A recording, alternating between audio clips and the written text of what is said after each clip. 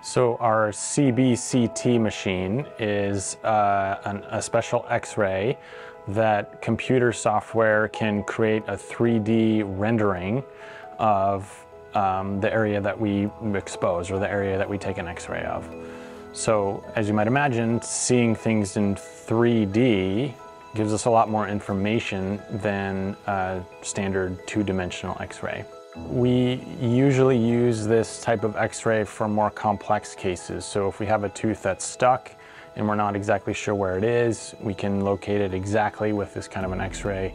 If there's impacted wisdom teeth, if there's a lot of crowding and we're not sure if all the teeth are going to fit, then we'll use this X-ray to get enough information to make a good decision. The additional information allows us to visualize what's going on better, which allows us to plan better, which allows us to make a better treatment plan, which ultimately is a better outcome for the patient. In 3D, we can have a parent or a patient standing right beside us and we're looking at things in 3D as together. Well, it kind of explains itself once you see what's going on in real life.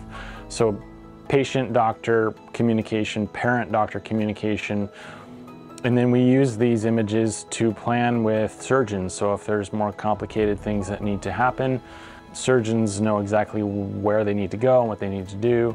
And it also allows everybody to see what the potential solutions are. So another way I like to talk about it is we experience things in 3 dimensions. We think and we talk and we plan in 3 dimensions doing orthodontics.